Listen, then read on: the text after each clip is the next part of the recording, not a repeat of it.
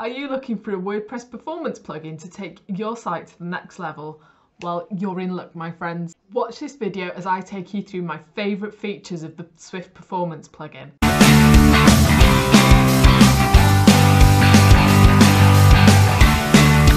Hi, I'm Kim and I help bloggers and small business owners with their tech problems so that they can focus on being creative. So first off, I'm going to show you the really cool setup wizard that helps you get up and running with Swift Performance. I was really impressed with it because I know that it's going to help WordPress users who aren't that confident with the tech side of things. So here goes. This is the setup wizard for Swift Performance. Now, this is actually the first plugin I've tried that comes with the start wizard, and I think it's a really great idea. A lot of us, when we come to install plugins, we're not quite sure what settings we need and how to go about setting them up.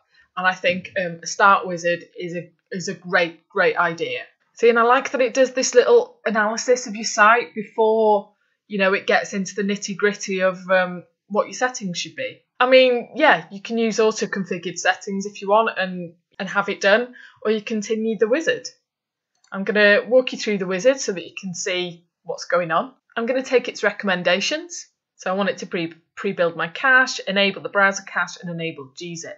I am now going to select merge scripts and merge styles. I'm also going to minify my HTML. By all means, you don't have to do this, but they are settings that I like to have switched on in a caching plugin. For anyone who doesn't know what minification is, it basically removes unnecessary white spaces from the HTML. And by merging scripts and styles into one file, it means that your blog or your site only has to load one file for each of those things. Although, let's be honest, it could be a big file. So you may see a benefit from it, you might not. Easy load images, optimize images on upload.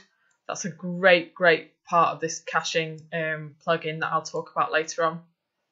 I'm happy with those settings. And there we go. It's finished. And you can now go to the Swift Performance settings, back to the dashboard, or optimize images. Now we're going to look at the Database Optimizer tab.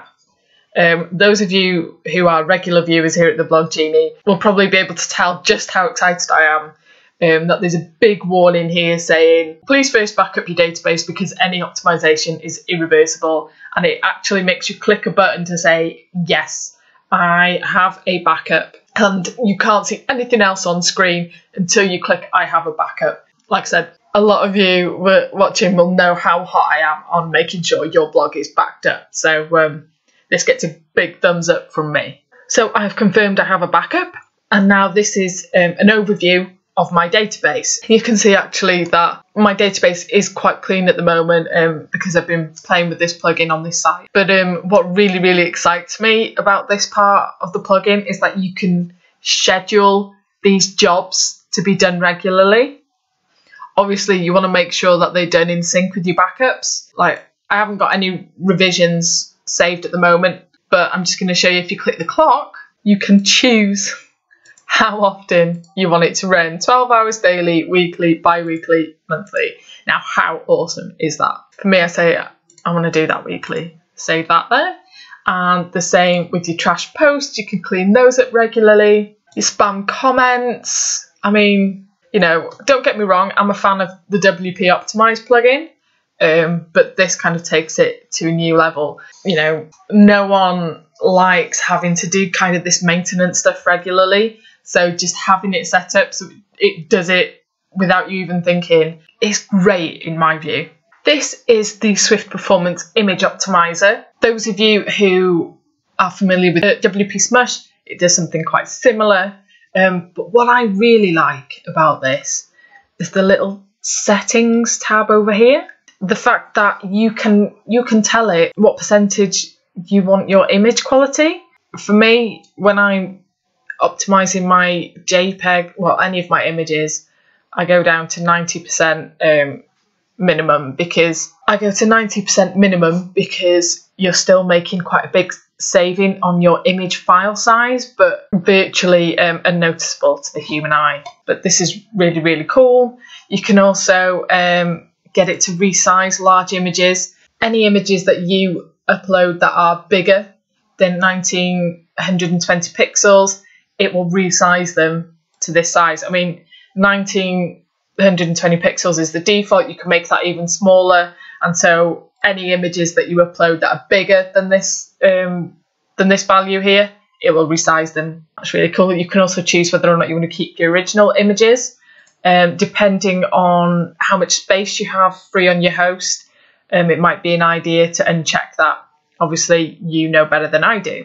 Really love that. And so yeah, to optimize your images, you just hit the button and off it goes, and it does it all for you.